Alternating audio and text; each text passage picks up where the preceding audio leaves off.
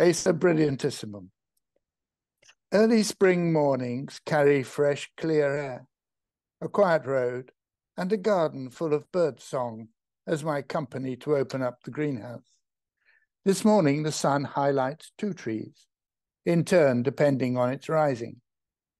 The first, an almost horizontal ray, picks through the other branches to rest on a laburnum, a strong, unbroken ray that concentrates on fresh yellow flowers that, in a few weeks, will be forming seeds. A short while later, the sun has risen to have me question the colour of the acer. The description of the early leaves is defined as prawn pink, but they change.